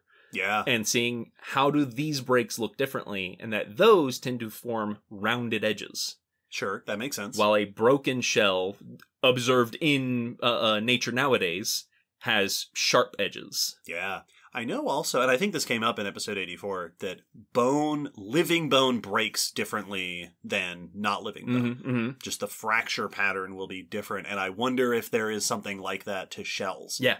Does this break... A shell isn't living the same way that bone is. No, it's because it's kind of a mineral deposit. Right, but is there some difference that you would see? Absolutely, and that's kind of what they were attempting here is, if we look at a fossil deposit and we look at the ratio of sharp edge fractures, that could potentially be giving us an idea of the predation, rate or amount versus just broken shells. Interesting. So that has been used. As mentioned, there are some predators that leave distinct markings, crabs that break it in a very particular technique of chipping, like they called it peeling, of peeling the shell away bit by bit to get to the prey. There's been stingray damage on heart urchins noticed, and evidently spine insertion in bivalves by snails. So inserting a spine of the shell into the bivalve shells to wrench them open. Yeah, to pry it open. Can leave a very distinct marking. So that you either have to determine how this broke differently or find those characteristic breakings. Yeah. But a lot of the research is looking at the prey, not the predators, because even if we do find a predator with tools that would let it be durophagous, we don't know that's what it was using those for. Right. We've talked about this problem before of knowing what the diet of a fossil animal is. We can hypothesize all we want, but unless we find something inside of its guts, we have very little way of knowing for sure. Which is another thing that comes up with studying the MMR. There are predators, even durophagous ones, that swallow the entire prey. Even if they're crushing it as they're, getting it in their mouth, they're going to then swallow everything, so they're not going to be leaving the shells behind necessarily. Right. It makes me think of, I know I've mentioned this before as well, we have at least one turtle shell from the Gray Fossil Site that has alligator tooth marks in it. And it's a really cool direct example of this thing got bit, but also almost for sure this thing didn't get swallowed by that alligator. Yes. Because if it got swallowed, then we wouldn't have found the shell. And that is definitely one of the tricky parts with predators that will be swallowing their prey whole, is we may lose the evidence because it gets dissolved, but we do have chances, even in this case, of if it's passed through in coprolites, there may be shell fragments, because not all organisms can dissolve bony material that way. And we have the option of finding regurgitolites, if they threw up the hard pieces, which lots of predators that eat hard-shelled stuff will do. Yes. Eat the thing, crush it in their mouth, swallow it all, digest the good parts, throw up the hard parts, and get rid of it. Lots of fish, lots of birds do stuff like this. And there have been notes for each of these that have aided evidence to the MMR. Urchin spines and mollusks in fish gut contents from the Jurassic. There's been regurgitolites that seem likely from fish, also in the Jurassic, containing mollusk and other echinoderm parts, which is evidently the oldest evidence of predation on urchins. Oh, interesting. So these have been very key to bits and evidence of this kind of predation during the MMR. And coprolites come up. The one thing I found mentioned most commonly with coprolites is micro-coprolites from crabs. Little tiny crab poops. Itty-bitty ones. These were from the Triassic, so these were in that earlier part of the MMR. and showing evidence of some durophagy. And one thing they noted here is that these showed little or no evidence of acid damage, meaning these predators may not have evolved the ability to dissolve, to process. Right. They're getting the soft stuff. Yes. That was an interesting note to me as to if this is early on in the uptick of durophagy, that adaptation may not have been common yet. Yeah, these animals weren't able to digest any of that hard material. Yes. Oh, cool. So these challenges have to be kept in mind while investigating the MMR and trying to find the patterns within it. This has also meant that figuring out the exact causes of this phenomena has been debated in the past. The likely triggering for it seems actually fairly agreed upon, that it was a time where the energy resources for environments was increased. That allowed more intensive, more active, more complex, more varied lifestyles to be sustained in the environment.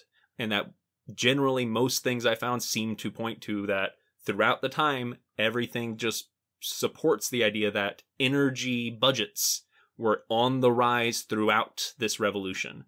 Yeah, that there's various parts of the ecosystem were getting better at doing what they were doing, becoming more abundant, becoming more diverse, and leading into that feedback loop you were talking about before. Yes, and that this was likely triggered by having access to more energy, more nutrition. And what this has been linked to is likely volcanism down in the depths. Early on, probably triggered by the breakup of Pangaea. Yep. And this influxing a whole bunch of chemicals and nutrients into the water during the Triassic, and that this seems to sync up with a time of just increased interpreted metabolic rates. We can't get direct evidence on the metabolism of fossil creatures, but we can interpret it based on growth speeds and body sizes to get an idea of these organisms sure do seem like they're growing faster and bigger than they were. One very likely answer for how that happened is increased metabolism. Yeah. The breakup of continents also tends to create lots of new shallow ocean. Yes, there's There's a whole bunch of side effects that they said all lean toward a more productive ocean. The nutrients released by the volcanism, increased productivity from global warming that happened during the time. Hotter environments and hotter seas often can be more productive. Increased sea level, creating more shallow areas. Yeah, and shallow ocean is where most of the life in the ocean hangs out. Because you can get sunlight. You get sunlight, that's where you get your reef systems and your sea weeds and algae and plants and stuff can thrive. And so it really just seems like this event was kicked off by things just becoming more and more productive. Interesting. More productive seas. Add this to the long list of things that the breakup of Pangaea did to the world. Right? Go back to episode 141 about supercontinents. Absolutely. And it has been linked that this is very likely why we see predation increase, because in a low metabolic environment, you can't have a lot of high energy, high pursuit predators, because that's just too energetically costly to maintain. And you definitely can't have a lot of specialists that are living those high octane lifestyles in smaller environments. There's just not quite as much energy to go around. Right. There's not enough food to sustain those kinds of lifestyles. So it's not that when we see these boosts in productivity and available energy and nutrients, it allows for not only more active predators, but also those more costly defenses to be evolved. Because you've got now this time where you've got more nutrients, more habitats for your producers to do well. Yes. Your algae, your plants and stuff like that, which then allows your herbivores to do well, which then allows everybody to do well. Exactly. So it's been thought that this might be why we see that tango of those two features increase during times like this. They've noted that a lot of the most successful deterrents and defenses to predation are often quite metabolically expensive. Yeah, those big shells, that's a lot of work. Exactly. Making thicker shells, making more ornamentation on it, making toxins. We've talked about how metabolically expensive that is, and that's a very common defense for sea creatures. Even just running away. Yes, and that was their swimming or leaping away. Yep. All of these things take more energy for your body to do, And if there's more energy to go around, that is now a more feasible defense and not one that is detrimental to your evolution. This also could potentially explain why we see predators diversify so aggressively during these times, because now that there's more life and more available food, there's also the higher likeliness that you can specialize in a prey item, and there's enough of that prey item to actually sustain your populations. Right. You know, if you specialized in one species beforehand, there might not have been enough for you to actually specialize and survive with big enough numbers to then diversify and, you know, proliferate into new species.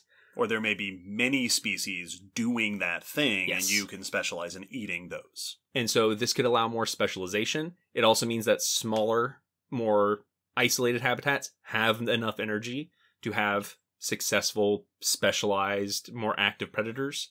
Both of these can lead to diversification by isolating species into behavioral roles and habitats, which promotes speciation. So that could be why we see diversity boost up so much with predators during these times, because now they can become more diverse and actually be successful doing it.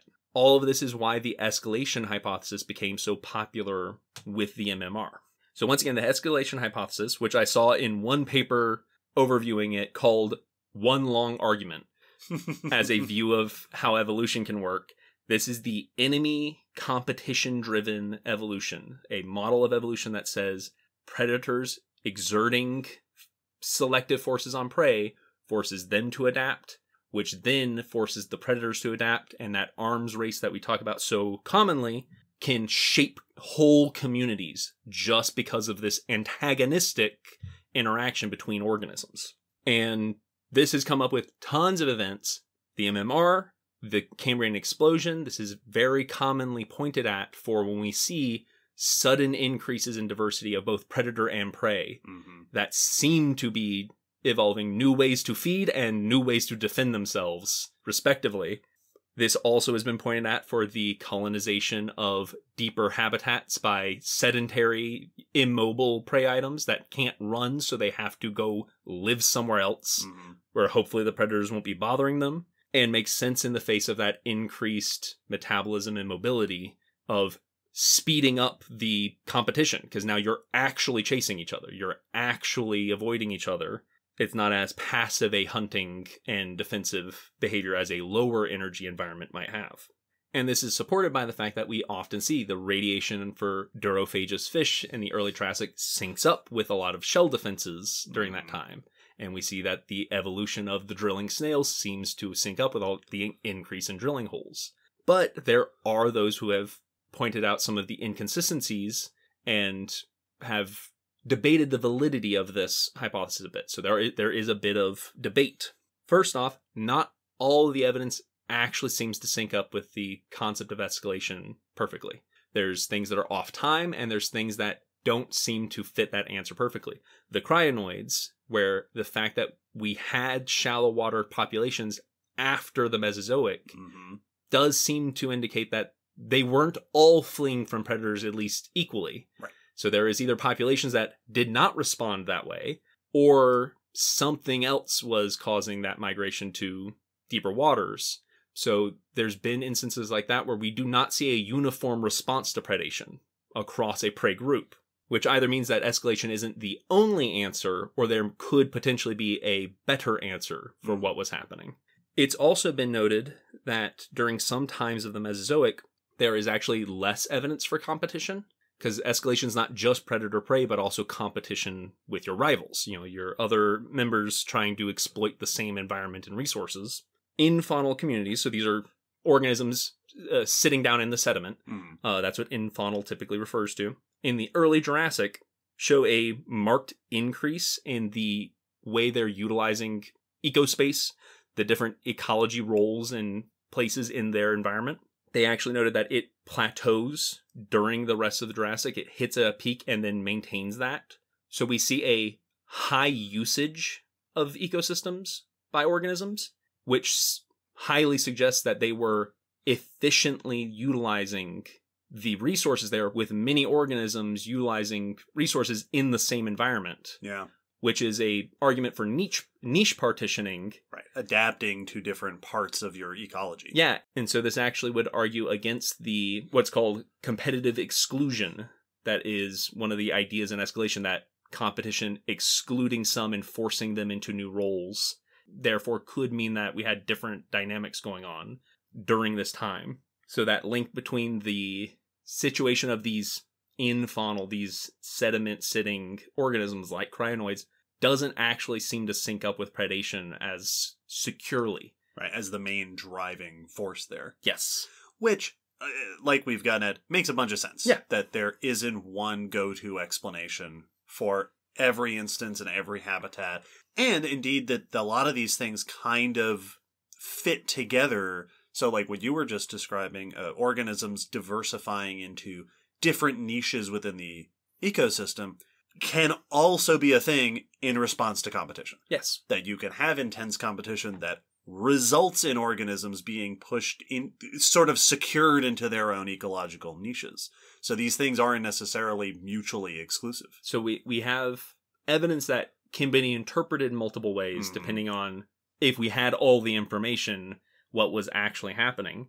Another thing I saw noted was that some evidence of drilling predation is out of sync from when we see rises in the drill holes and the predators. There is a notable rise in drilling predation in the Eocene, which is roughly 100 years after we see the urchins and members of that group that moved deeper into deeper waters, and the rise in mollusk drilling. So there seems to be kind of disconnected events in certain parts of these behaviors that we would assume should sync up every time. It's not as clear cut as this happened and this response happened right away, and then this happened and then this response. Yes, exactly.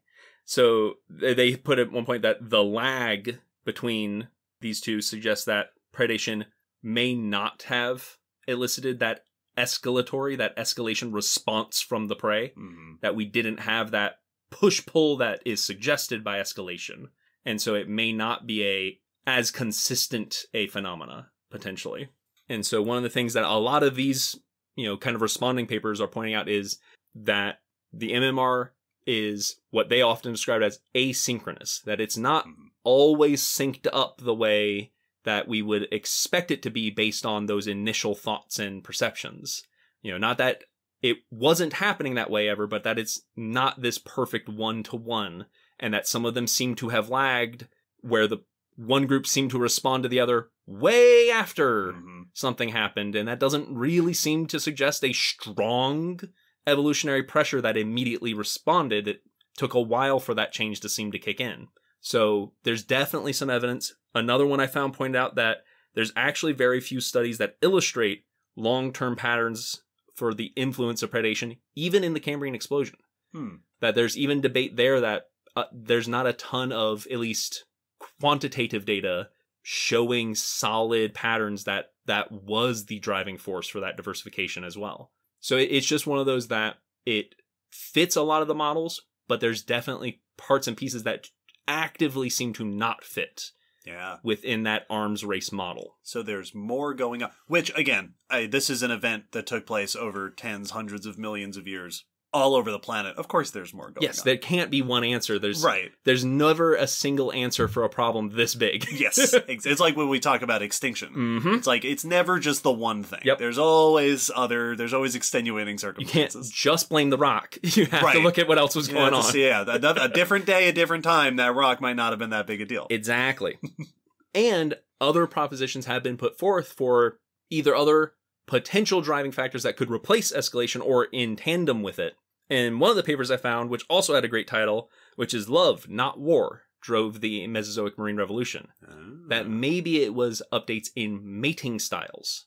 And they point out that to be a active mater where you're actually seeking out mates, and as opposed to a lot of marine invertebrates that are kind of like just releasing gametes into the water, and then they meet up somewhere and you make a little larva or whatever. But animals that are actively seeking out mates, doing courtship rituals, stuff like that. Exactly. Broadcasters, which are typically pumping their gametes out into the water and are often just stationary or much slower, are extremely common in the ocean, and then what they called contact maters, which have to get at least in close contact with each other, if not fully on copulation. Right, to exchange materials. Yes, or, some of them will still release their gametes in the water, but we're going to do it right next to each other. Right. So that way we're pretty sure Yes. these are going to find each other. And so you still have basically all the steps that you would think of in a typical, mammalian mating style of you have to find the mate, you have to, sometimes court the mate or fight rivals, and then you have to, physically sync up to fertilize the new eggs. A lot of the adaptations that would make you good at that new mating style are very similar to adaptations that would make you a good predator. You need to now be able to cruise your environment, move around to find new mates. You have to have advanced enough senses to pick out your mate from the crowd. And if you have courtship rituals or competition with rivals, that is another level of activity and complexity to your behavior, all of which are very similar to hunting down prey. Yeah. So there could be a parallel between mating behavior and increasing diversity of predators because the skills overlap heavily. Yeah, interesting. And because the skills overlap, if it starts with one, it could easily then be taken over by the other. Yes, and they pointed out that fertilization strategies are very often highly conserved phylogenetically, meaning that this group tends to breed this way, and that is pretty solid. So we can often interpret what their ancestors likely were doing because of how solid that connection is. So it's allowed them to find some patterns in these mating styles. The research found that broadcasters, diversity has remained relatively steady over the last 450 million years. That it's kind of been pretty good. There was a downturn and recovery during the end Permian, but otherwise pretty solid. Contact maters were also stable during the Paleozoic and early Mesozoic, but then about 150 million years ago, they began diversifying at what they called a constant exponential rate. So incredibly more diversity than before. Nowadays, contact maters account for about 75% of marine genera, which is approximately, they put about a 3-fold increase over the last 150 million years. So there is a notable increase in this mating style during the Marine Revolution, not just predation. Yeah. So there's definitely a trend here. And they said that since this kind of mating has likely existed since the Cambrian, this delayed diversification begs explanation. Yeah. That this isn't that they've just been diversifying since. Something happened. And that this would also sync up with the increase in productivity that we talked about. I was just going to say, more energy, you can be more active. It's all the same energy requirements. You're having to be more active. You're having to be more social. You're having to put more effort into reproduction, all of which takes more energy, all of which would be helped if there's more energy to go around. And very similar, it now means that smaller populations can be more successful in more isolated places because now there's enough energy there, which promotes that diversification. And they noted that for broadcast spawners, we don't see this same pattern because many of them are stationary suspension feeders, picking food just out of the water. So they don't benefit the same way as a mobile, more active, high-energy organism. So it's been suggested, at least by this group of researchers, that potentially mating habit could be as big or even more important to interpreting the diversification events during the MMR than just predatory behaviors and defenses alone. And like with our previous example, this is another one of those, this isn't a mutually exclusive scenario. Yes. That if you are evolving to become more active, more interactive in the environment, for whatever reason, it makes you more able to be more active and interactive in the environment for other reasons. Yes. Well, and it's definitely one where one of these could have kicked off your success and then the other kicked in and become more important or equally important. Like, right. This is another feedback loop. Yes, exactly. That you get better at being a good predator, which makes you better at finding mates, which can be selected for and make you an even better predator. And so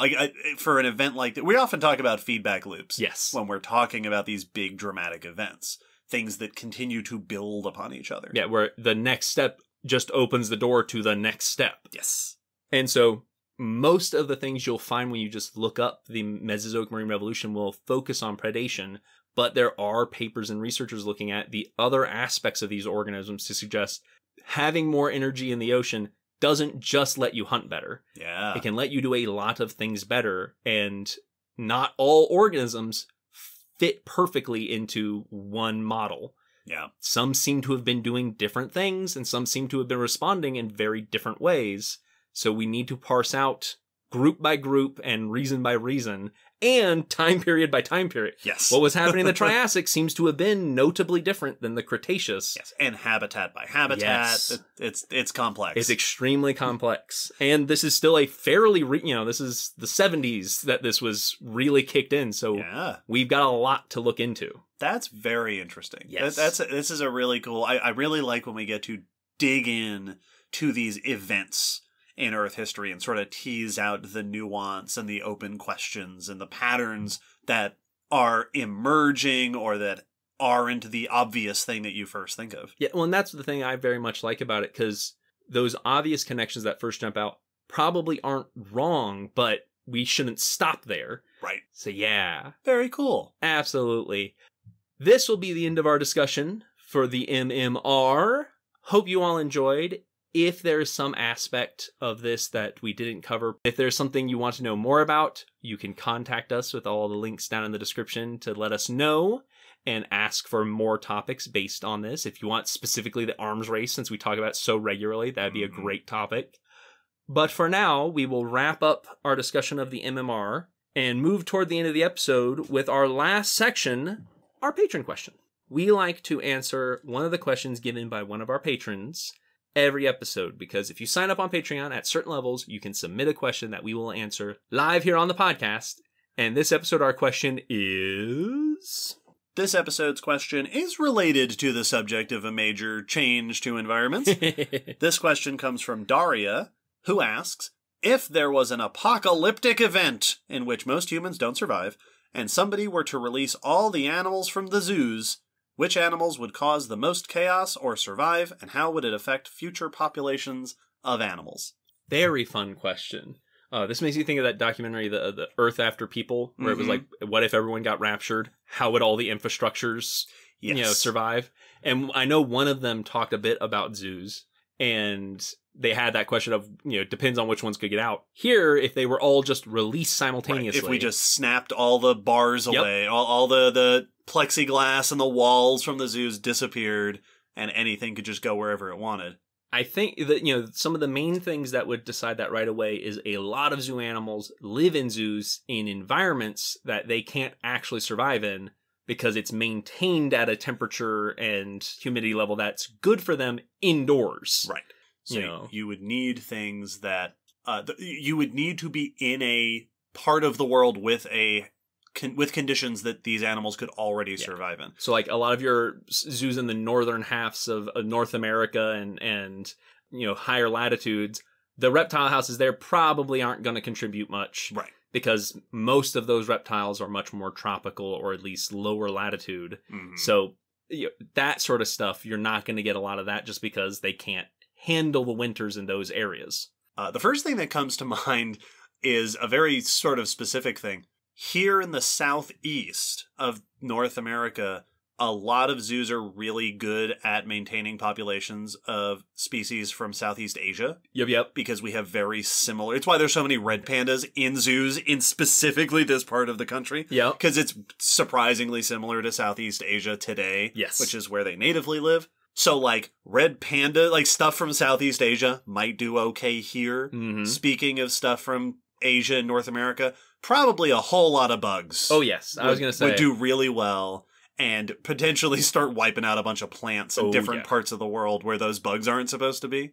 And so, I think you'd get a lot of surprising things like that where it's just like, evidently, giraffes do great in this part of this country.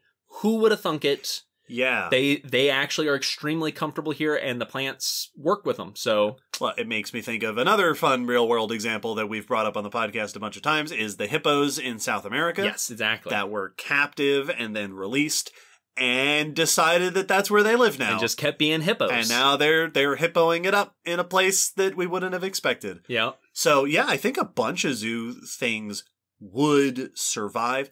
Another thing that's going to be important here is were there enough of them in the zoo Exactly. to actually make a population, Mm-hmm.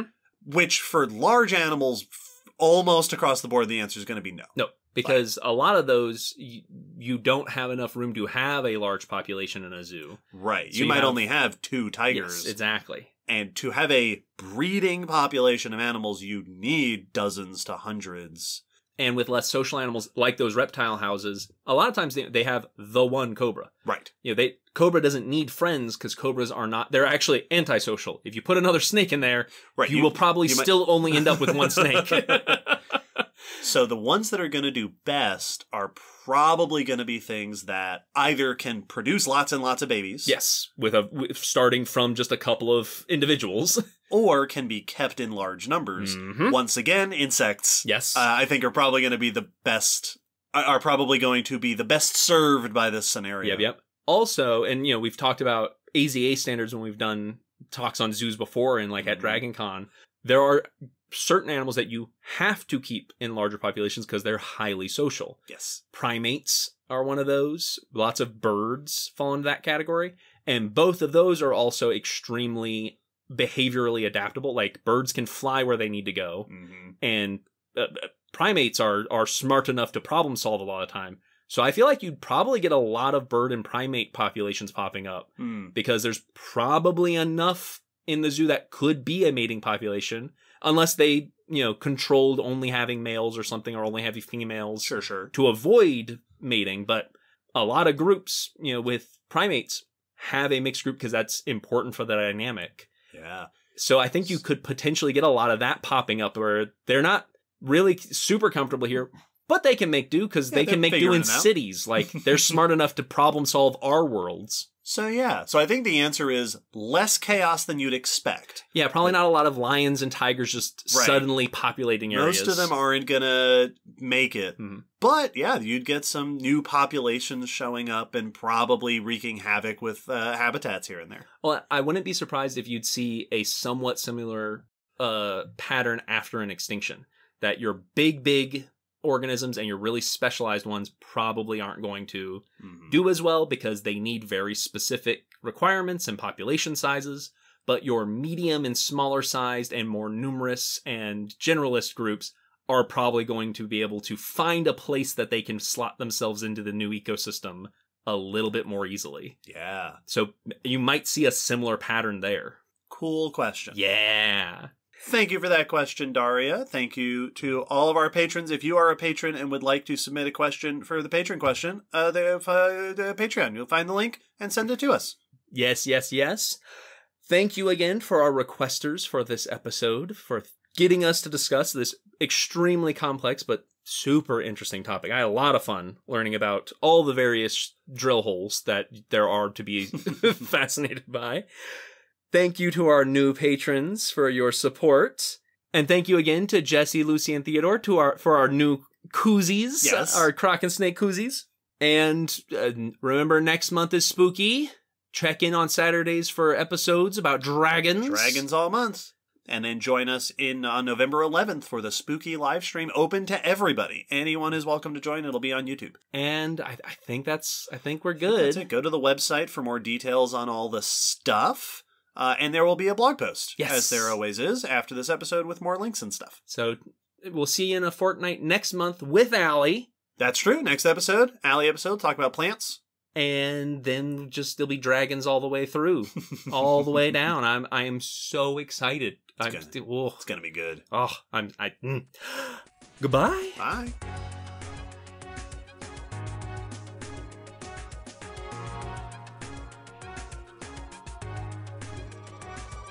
Thanks for listening to the Common Descent Podcast. You can follow us on Facebook, Twitter, YouTube, and check our WordPress blog for pictures and links after each episode. Huge thanks to our patrons whose support helps keep this podcast running and who get access to bonus goodies on Patreon. The song you're hearing is called On the Origin of Species by Protodome, which we found at ocremix.org. Thanks again for listening. We hope you'll join us next time.